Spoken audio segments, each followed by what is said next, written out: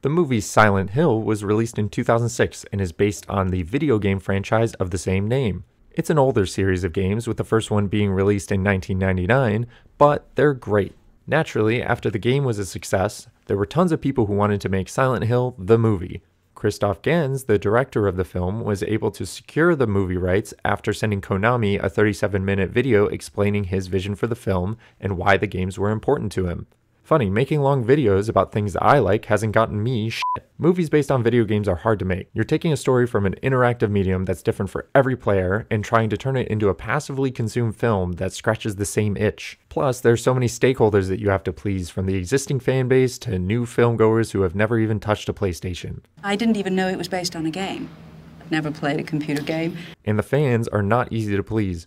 Roger Avery wrote the film, and he received threats from fans of the game series who insisted that only they could write the film, and that if he messed up the script, they were going to find him and kill him. But they made the movie anyway. They even had a PlayStation on set so that they could play the game between scenes and use it to figure out what kind of shots they wanted. So is the film any good? Well, it depends on who you ask. Critics sort of hated it. Most people didn't really like it actually, but the movie has somewhat of a cult following. It also made a healthy profit, but I would imagine that that's due to the popularity of the original source material. I like the games, so when I heard about this film, I knew I had to watch it. When I saw how mixed the reviews were, I knew I really had to watch it and make a video about it for your entertainment. So sit back, grab a soda, and hang out while we dive into this film scene by scene. Sharon! Sharon! Bam, cold open. Honestly, it's a horror movie staple at this point, so let's see how this one pans out. Sharon! Anyone else getting Ozzy Osbourne from this? Sharon! Sharon! Sharon! Ah, that must be Sharon about to fall off that cliff.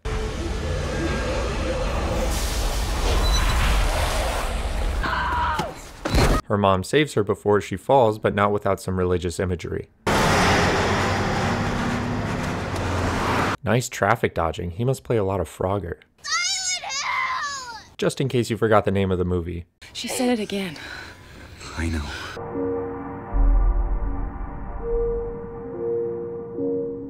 So this cold open is only about 3 minutes, but it's actually not so bad. It's just a pretty tight, intense 3 minutes. They're not over-explaining stuff. It's good. It works.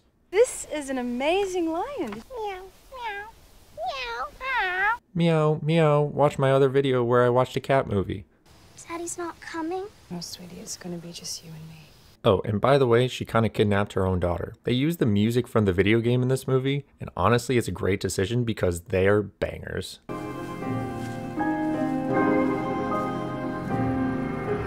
Anyone else getting hints of a religious theme here? And sometimes you talk about a place called Silent Hill. That's why we're gonna go there. Your daughter keeps almost dying in her sleep and then screaming Silent Hill at the top of her lungs. I kind of get why Rose wants to take her there. We get the exposition of Silent Hill being a ghost town by watching Chris do a Google search, which is kind of lame.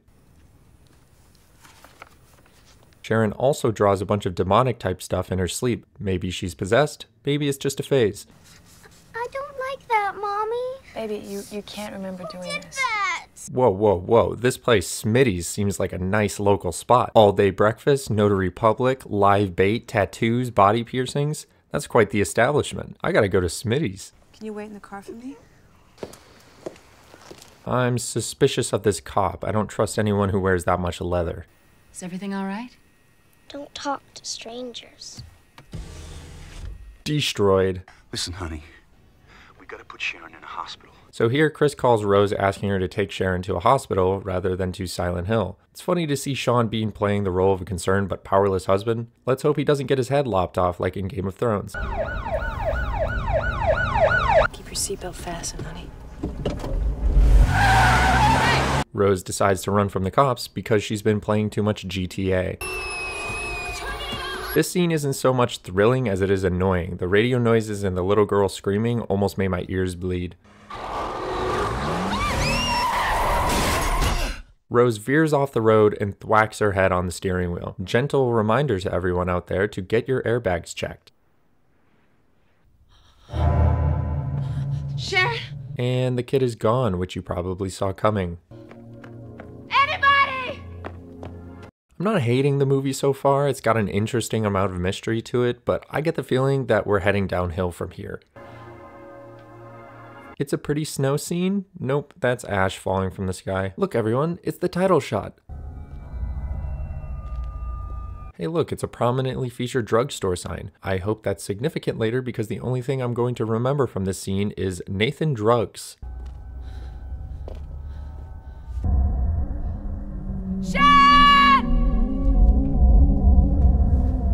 All this spinny cam is making me dizzy.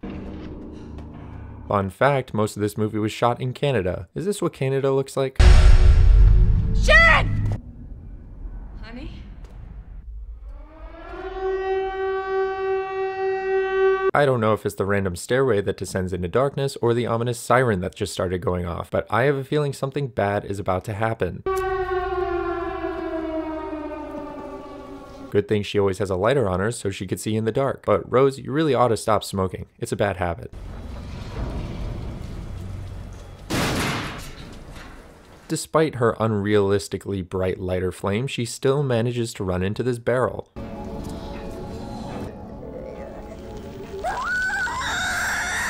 Oh look, she's making friends already. What's with these people in horror movies and shaking fences when you should be climbing them? These babies are kind of fun, but the noise that they're making is really annoying.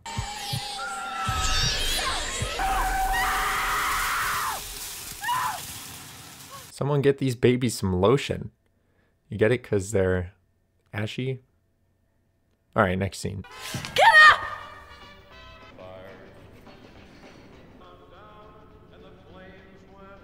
The babies are gone now, and Rose is in a bowling alley. But let's pause here to point out the set extension. One thing I like about this movie is that they use some classic film techniques like practical effects and set extensions. This shot of the bowling alley is kind of an obvious example of where they used a painting to make up the setting for the shot, and then they filmed the shot of Rose in the studio and kind of shoved them together. Does it look good? Does it look bad? I don't really mind it.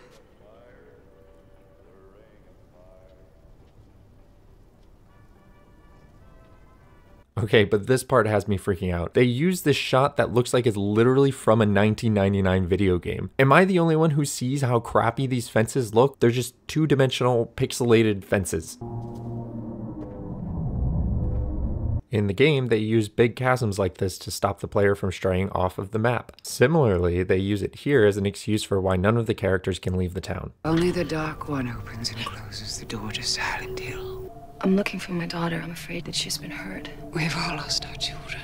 We meet a new character in this scene, Dahlia, or Dahlia, however you want to say it. And it's funny how this woman is clearly very pretty, despite the fact that they go through all this trouble to do this makeup to make her look like an old witch. They're evil. They're hate. They hurt my child. This scene is decent. I like the editing, the choreography of the conversation is cool, but I feel like most viewers will come away from it thinking, okay, what did that even tell us? It's fine. Half the conversations are like that. My wife, she came through here last night. Maybe you saw her. Now we get to return to the subplot where Chris is worried. Town's closed down because of the coal fire still burning underground. They made Silent Hill based on a real ghost town in Pennsylvania. Centralia, Pennsylvania is a town that was abandoned because of an underground coal fire. Literally, fire burning below your feet. Kinda cool, kinda freaky. Hey, look, it's Nathan Drugstore again. Ah yes, a clue. This film is pretty obvious about driving Rose to visit locations around the town. Let's see what happens when she goes to the old Schul house. I want you to put both hands on the wheel. Jesus, what are you doing? You're under arrest. But first, a little reminder that you can't outrun the law. Officer Bennett really took her sweet time showing up. What, did she get lost? Cracked my head on the road pretty good when my bike went down. Or that, wear your helmet, kids. Wow, between this and the airbags comment earlier, I'd say this video is becoming more about automotive safety than anything else. Where is she? Wow, all these cops getting rained on. Apparently the detectives are the only ones who are issued umbrellas. Inspector Thomas Gucci, enjoying the weather, are you? I'm sorry, but this guy's name being Thomas Gucci made me laugh when I was watching. Funny enough, this name was actually pulled from one of the games where it was mentioned, but dang, now I can't look at this guy without thinking about luxury handbags. You people. You get off the highway from whatever big city, bringing all your sick problems with you. I guess any movie with a small town is required to have a "You city people" line.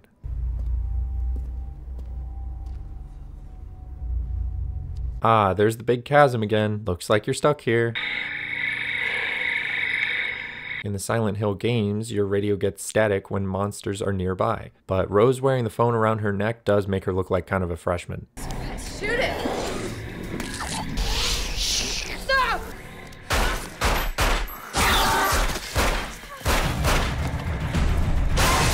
Officer Bennett is kind of a badass.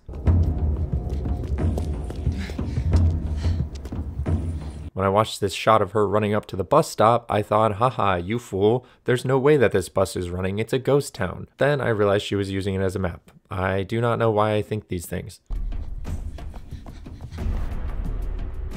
One of the reviews I read said, a lot of this movie seems like pointless running around. And when I was watching this scene, I kind of get it. For the first couple of days on set, I just ran and ran and ran. It was like run, ride, run. The video game is a lot of running around too, but it's way more fun because you control the player. In the movie, you're just kind of along for the ride.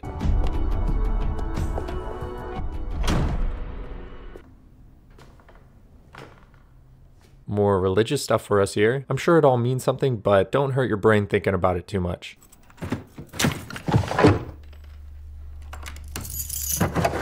So not only does she use the correct key on the first try, but she also happens to unlock the drawer with the flashlight, which is the thing that she was looking for. Are movies staged? Mrs. De Silva, I am an officer of the law, and I will take you to safety. Back to the B plot, where we get two guys chatting and slowly revealing backstory. This is the place to take a bathroom break if anyone needs to go. November 74 when the fire caught. They tried to evacuate this place as quick as they could. It was hellish. People were dying and... They're doing this thing here where they explain the backstory of the town. I feel like in the games they leave it more ambiguous than this, but I guess for a major film release you have to hold the audience's hand a little bit. Fair enough, but I don't have to like it. Whoa, can you believe this Tweety Bird cameo? I thought I saw a putty cat. This hopscotch starts in hell and ends in heaven. So far, this movie mostly feels like hell, but maybe we're heading towards heaven? The camera moves a lot in this movie, which is probably inspired by the free-moving camera in the video game. Sharon. Handprints on this desk and the words witch carved all over it. What does that mean? Think Salem, not Harry Potter. Wait! Check out this zoom, by the way. Rose just gets led to the school bathroom by this girl who is clearly not her daughter. Why would you think that this is Sharon when she's just running away from you the whole time? Rose is about to discover Moaning Myrtle in the bathroom. Too many Harry Potter jokes in this part of the video. Hey, what if someone was using one of these stalls?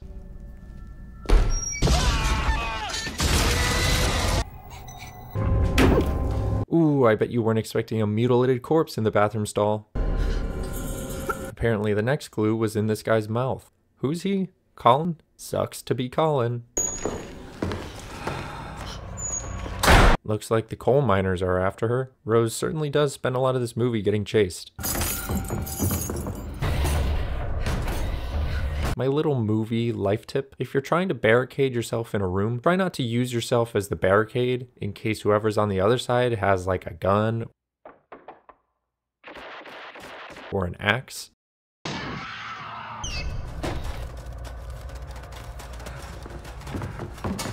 They leave because their canary is freaking out. Classic coal miners, by the way. What's happening again? It's nightmare time. Nightmare, nightmare, nightmare! I guess that canary wasn't that useful if it only gave you like a 30-second warning before you got swarmed by giant bugs. There she goes again, shaking fences.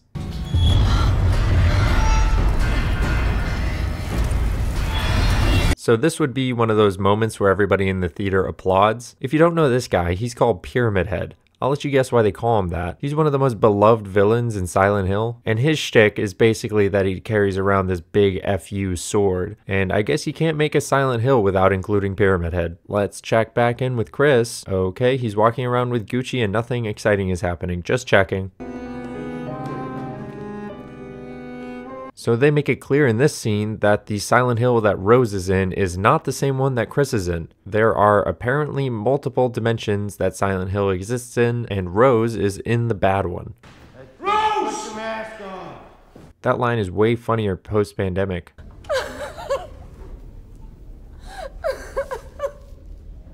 You know, acting can be kind of hard because, believe it or not, she's just doing this in a room with nothing scary around her.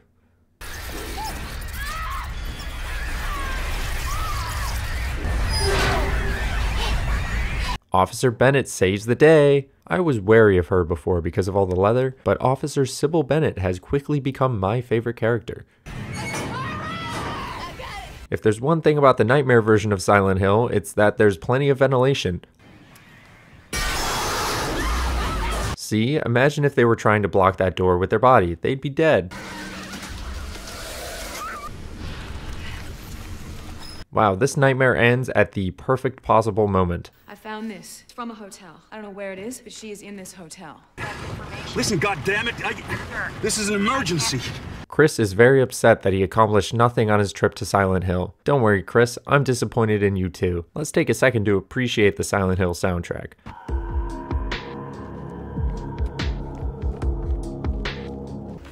Get back! Hey, hey! They walk in to find Anna throwing rocks at our friend Dahlia, the crazy lady we met earlier. It's basically all women in Silent Hill at this point, but that's actually by design. In fact, the only reason that Chris's boring B-plot exists is because the producers rejected the initial script for not having enough male characters.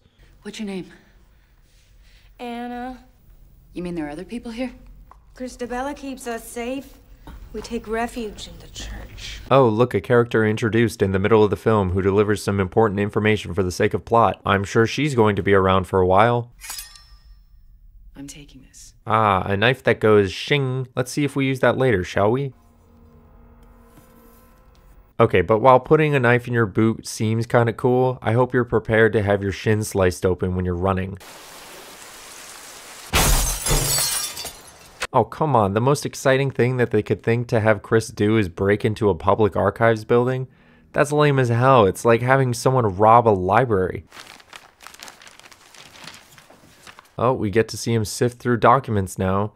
I'd actually rather watch him do his taxes. The founders of this town were witch hunters. Witch hunts, mostly female cast. I think you see the direction that this one is heading.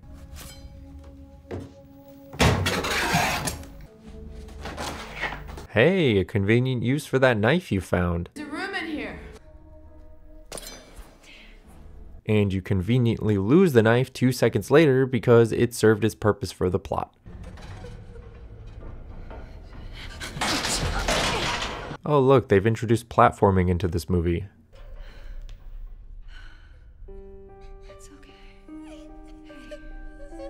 Okay, so they build up this scene of her approaching this girl that she's been chasing around the town the entire time, and then...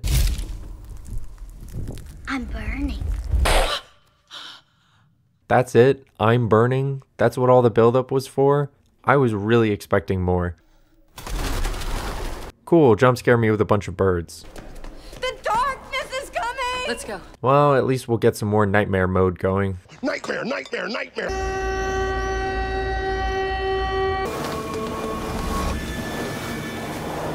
So even though a few seconds ago Anna was all crazy about getting to the church before the darkness takes over, she's suddenly willing to stay outside for a chance to throw more rocks at Dahlia. She's definitely greeting here and she's going to pay for it. Yeah, so I decided not to include this in the video, but just so you know, Anna dies here and in a very gruesome way. Pyramid Head strips her clothes off and then rips her skin off in one pull. I could see why England banned this film for children under 15.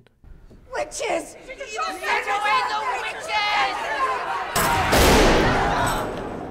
Once again, Officer Bennett saves the day, but is totally out of bullets. This is a sanctuary! So this must be Christabella, who was mentioned earlier. Christabella keeps us safe.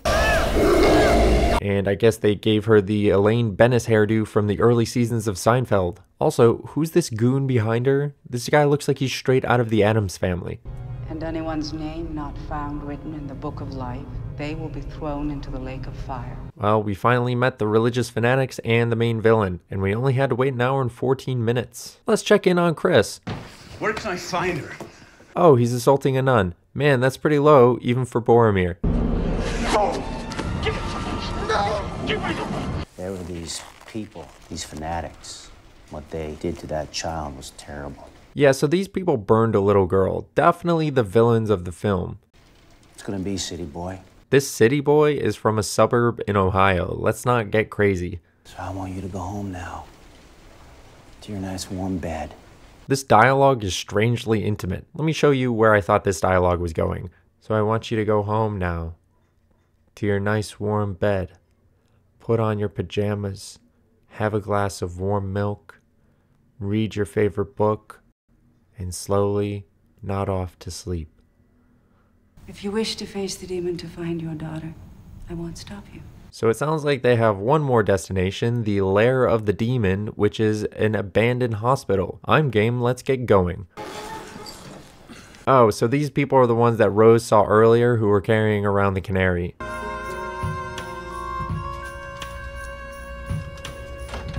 Another Silent Hill jam. Look at this map. Memorize it. If you've ever played the game before, you know that you have to check the map about every 5 seconds, so this is a good nod. Take this. They'll be drawn to the light. Drawn to the light? What is she, about to fight a bunch of moths? Witch! Her child's the likeness of Alessa. Ah, the jig is up. They think you're a witch. But can we talk about pointing at someone with these 2 fingers? That's a new one for me. Okay, so this scene really rubbed me the wrong way. So let me break this down for you. Bennett starts kicking ass, beating up dudes with a baton. Great, love that. Completely brains this guy. Sick. Then she pulls the gun out. Remember, we know that this gun has no bullets left. So I guess the plan here is to bluff like you have bullets. She must figure that she needs to buy herself enough time to close the elevator and let Rose get away. She hit those dudes pretty hard, so I feel like she doesn't actually need to do this, but fine, whatever. Rose gets away. Cool. Totally got everyone fooled on the bluff. So the plan should be keep them at gunpoint, edge your way to the door, and then get out of there. Nope, for no good reason, she just lets them all know that she has no bullets. But wait, that's okay, because she just showed us that she knows how to fight. She could probably still duke it out, or, you know, they're not right on top of her yet, so she can turn tail and run away if she's quick. So which one will it be? Oh, you're just gonna stand there and let them beat you with pipes. Okay, never mind. Such a dumb scene. It's framed as if she has to sacrifice herself here to save Rose, but she so didn't need to. And I'm like, okay, she's either dead or captured, hopefully just captured, and if she's captured, she could be saved. But you know what? No, I'm just gonna spoil it for you right now. She gets burned to death. Yep, there's just a long scene of her getting burned to death over a fire. Yep, my favorite character just makes a bunch of dumb decisions in a row and then dies painfully. Thanks, Silent Hill.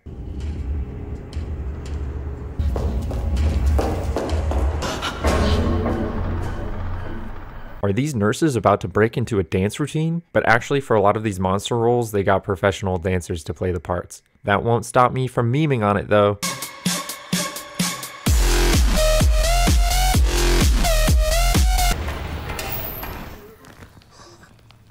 They're attracted to the light, so she turns the light off, slinks between them before they erupt into a knife party.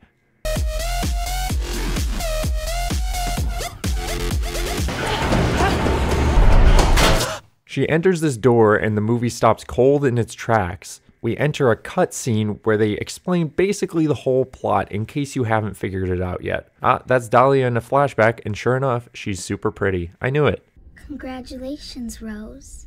You did it, and you were very good at following my clues. Okay, now it just feels like an episode of Dora the Explorer. Where do we go next? The school! Right! La escuela!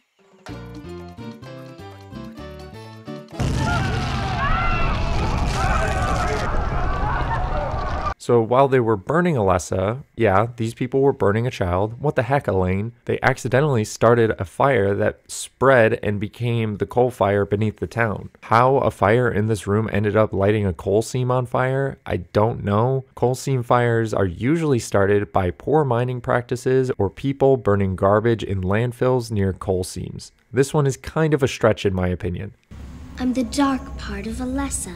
Okay, so bear with me here while I try to understand this plot. Alessa got so mad that her hate manifested a demon, and now, every so often, Silent Hill becomes Nightmare Town. And I guess Sharon is Alessa's daughter, or part of her personality that split off. I don't really know. What do you want? Revenge. Their blind conviction repels me from their church.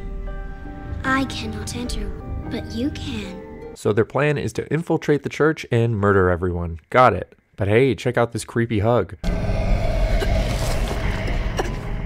Ugh.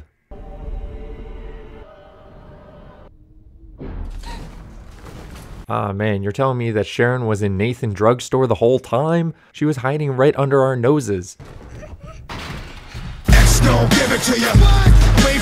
So almost everybody's been captured at this point. They've got Sharon, Dahlia, Bennett, and I'll spare you the pain of watching the scene where they burn Bennett because, as I mentioned, it's a total buzzkill.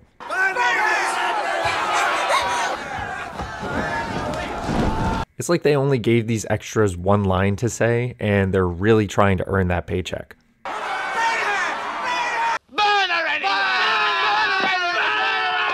Also, Rose shows up and gets punched in the face twice. Oh, then she gets stabbed. But because the demon child gave her a weird hug, now her blood is going to cause one last nightmare. Nightmare, nightmare, nightmare, nightmare, nightmare, nightmare. The nightmare scene features a bunch of razor wire tearing these people apart. I wasn't a fan of the razor wire because they added a ton of metal on metal scraping sounds and it really hurt my ears. Apparently they were going to have 4 pyramid heads come out here and start killing everyone, but the effects for that would be too expensive, and I guess razor wire is cheap. Anyways, all of these townspeople die gruesome deaths.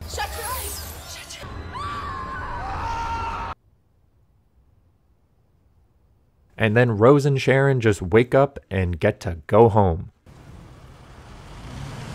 Oh, look at this funny editing trick. Oh, what? She's about to drive off a cliff? Nah, just kidding, there's a road there now. And then when they get home, it's all foggy still. Was this all a dream? It was all a dream. Nah, they're like in purgatory or something. Chris is snoozing on the couch despite Gucci telling him to sleep in his nice warm bed. Look at these Barcelona chairs. So expensive. So it turns out they're still trapped in the foggy dimension where nobody in the real world can see them. But the door is open because Rose opened it in the foggy dimension, so there's some crossover. That's the end though. What does the ending mean? I don't really know, but Sharon is acting pretty sus here, so she's probably possessed. Roll credits.